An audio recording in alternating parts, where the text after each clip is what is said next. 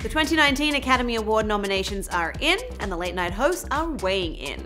The Favourite and Roma were the stars of the show, with ABC's Jimmy Kimmel referencing the two leading films in his opening monologue and joking that half the audience was lying when they said they'd seen either flick.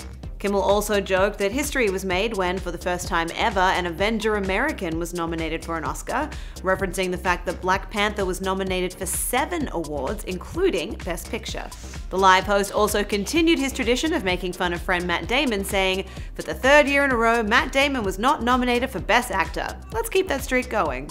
During his monologue on NBC's Tonight Show, host Jimmy Fallon reported that the major update from the early morning announcement was that there's still no one to host the show. The host also weighed in on the male acting nominees, saying, "I saw that Christian Bale was nominated for his role in Vice, while Bradley Cooper and Sam Elliott were nominated for A Star is Born." They're actually all nominated in the same category, Best Achievement in Growling.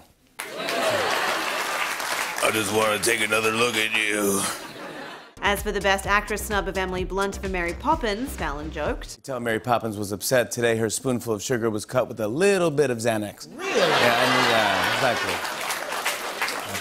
Meanwhile, over on Comedy Central, Daily Show host Trevor Noah focused on the nominees' diversity, in contrast to the Oscars so white controversies of previous years.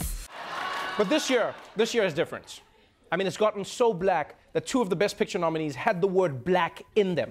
Noah was, of course, referring to BlacKkKlansman and Black Panther. Over on The Late Late Show, James Corden caught his audience up on the nominees and said that he was excited that The Favourite was recognised by the Academy. Because it means the United States might finally admit that the word favourite is supposed to have a U in it. Yes. Corden also shared some sympathy for A Star is Born director Bradley Cooper, who was not nominated in the Best Director category. A lot of people were complaining on Twitter this morning about Bradley Cooper being snubbed for Best Director, which is an outrage, said Corden. It really is. It means he's just going to have to settle for being Bradley Cooper, which I imagine is amazing. To watch full clips of the late night host reacting to the Oscar nominations, head to THR.com. For the Hollywood Reporter News, I'm Lindsay Rodriguez.